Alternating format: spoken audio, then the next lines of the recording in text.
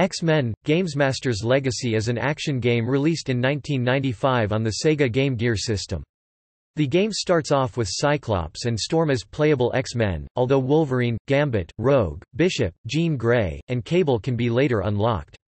It is loosely based on the "Upstarts" and "Executioner's Song" storylines that took place in the comics.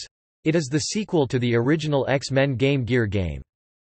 The following year, Sega released a follow-up, X-Men: Mojo World.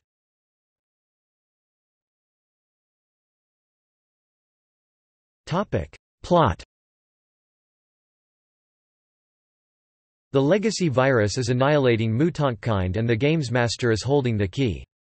He offers the X-Men a chance to play his game and win the secret, but he also offers the same to their arch-enemies with the added satisfaction of destroying the X-Men.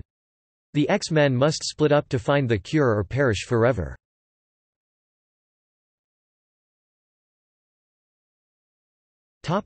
Gameplay. The game is split up into 2 parts, with 5 stages in the first part where players rescue the missing gears, and 3 stages in the second part. The bosses include Sienna Blaze, Shinobi Shaw, Trevor Fitzroy, Fabian Cortez, Exodus, Apocalypse, Mr. Sinister, and Strife. The character lineup for the game includes Cyclops, Storm, Wolverine, Gambit, Rogue, Bishop, Phoenix, and Cable, who is hidden in one of the Egyptian base levels.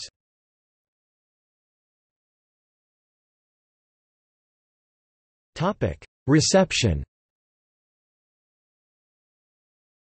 Electronic Gaming Monthly deemed the game a good sequel, praising the graphics, controls, and the increasing selection of X-Men as the game progresses.